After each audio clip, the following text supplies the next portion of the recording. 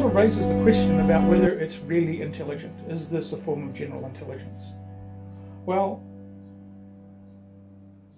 I went into a bet in 2017 about this very question, about whether we would get to general intelligence by the year 2020. Well, it's come and gone. I lost the bet.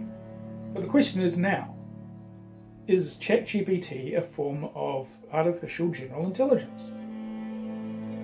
Okay, so why should we care about AI and ChatGPT? Well, as I mentioned, it may not necessarily be displacing jobs right at this moment, but it's not too far from doing so. If not ChatGPT, there'll be other products coming out, other systems which will be using the same kinds of technologies and training mechanisms to be able to target specific jobs.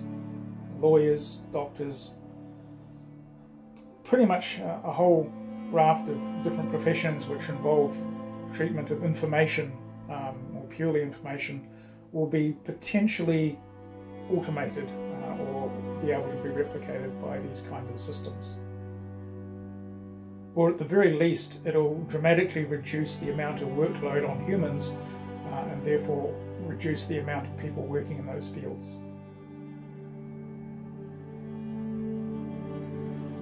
Finally, I'd like to talk about how it is able to do what it's doing. How I think it's able to do what it's doing, I should say. It wasn't necessarily obvious that simply pumping a whole lot of text into a learning algorithm is going to create an intelligence out the other side. Why should that even be the case? Well, thinking about this a little bit deeper, language is not simply something used to communicate. Language is sort of the substrate that's used in thought itself. So when people learn, what they're doing is they're taking information from the physical world, and they're also taking information that is symbols, language symbols, typically from their parents or the people around them, and applying those symbols to the objects around them. So they're creating a linkage. And you know, obviously we've got different languages around the world, so the symbols are not necessarily consistent around the world, but the idea of being able to have a symbol for a particular concept or a particular type of object, that is really the core of what language is. And so language is essentially distilling down the abstract concepts we need to be able to operate in the world and be able to reason. So language isn't just a store of information, but actually a semantic structure which can be used in order to reason. And if you take that language and then you train a second system with it, which doesn't have those experiences, then potentially there's a shadow of that information or that reasoning capability in the new system, which is in this case ChatGPT. It doesn't mean that ChatGPT really understands it from a perspective that it knows what a boat looks like, for example, when you talk about a boat. It's just the word. Although it does have the structure around it to understand that boats float, and they have hulls, and basically all the details about boats. How is a boat different to a car?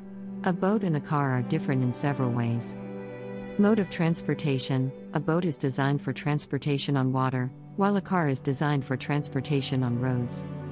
Propulsion: boats are typically powered by an engine and a propeller, while cars are powered by an internal combustion engine or an electric motor.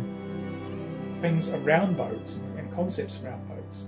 So, you know, for example, it'll say that a boat floats, even though it doesn't know what floating is, or boats. It understands the structure much like scientists, for example, understand protons and electrons, but they've never been observed. You can't observe protons and electrons and neutrons all individually. It's just not possible from the human eye.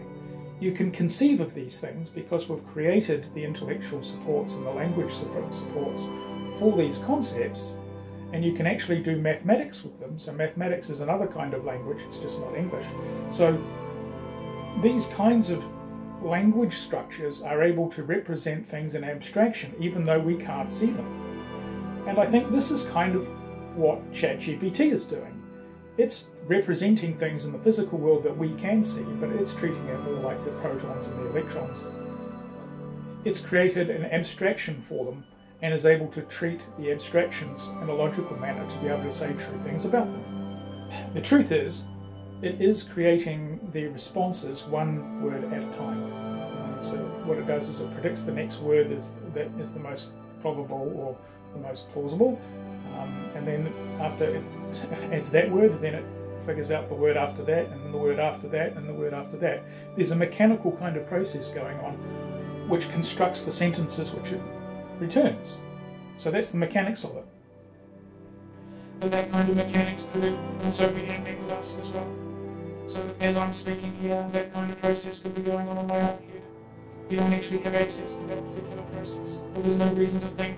In fact, there's good reason not to think there's anything magical happening inside human heads. It's basically just a whole lot of neurons talking to each other by synapses. And in a computer, basically the same thing is happening, slightly different because basically we're using GPUs. But the model inside computers that running AI is essentially the same kind of process that occurs in human brains.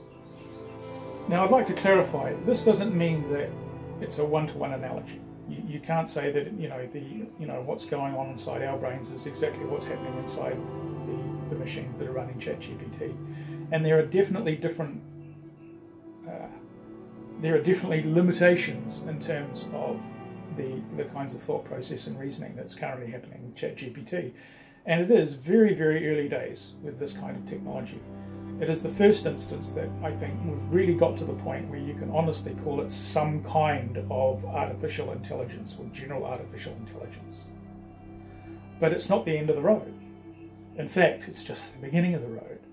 And this is why I think, at the moment we're going to be just doing, it's going to be very controlled. We're going to keep it so that it doesn't have access to the internet.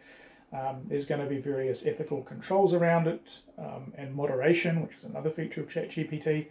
But these features are probably going to be eroded over time. These ethical features are going to be eroded because they get in the way of its utility.